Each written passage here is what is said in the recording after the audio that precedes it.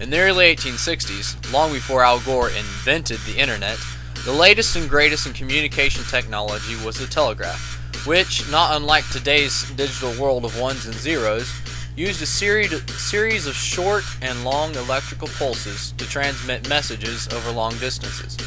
These pulses, known as dots and dashes, are called Morse code and in the right sequence represent characters and numbers. Whereas in ASCII's binary code, an A is 01000001, in Morse code it is simply dot dash. The internet works because there are many small networks that are connected to other networks to create one giant web of connections. The telegraph system was configured in much the same way. Each station was directly connected to several other stations. When a message was brought in by a customer, a header was put on the front of the message telling who the message was from and who the message was to and what station they were closest to. The message would then be sent to the adjacent station which was closest to the message's destination. This is extremely similar to how messages are transferred on the internet today.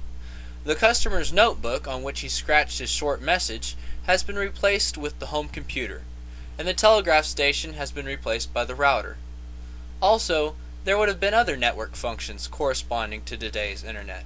For instance, if a train engineer needed to know the weather forecast for his next destination, he would simply send a request to the telegraph station and receive a quick reply.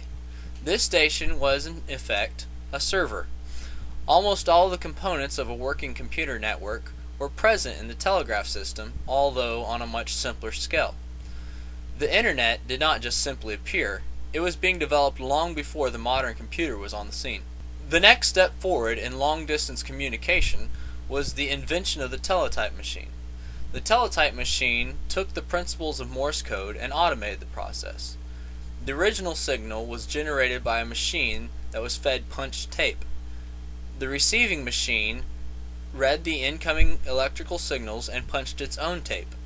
This tape was then run through a machine which converted the patterns of perforations to print. This was when ASCII art was first introduced.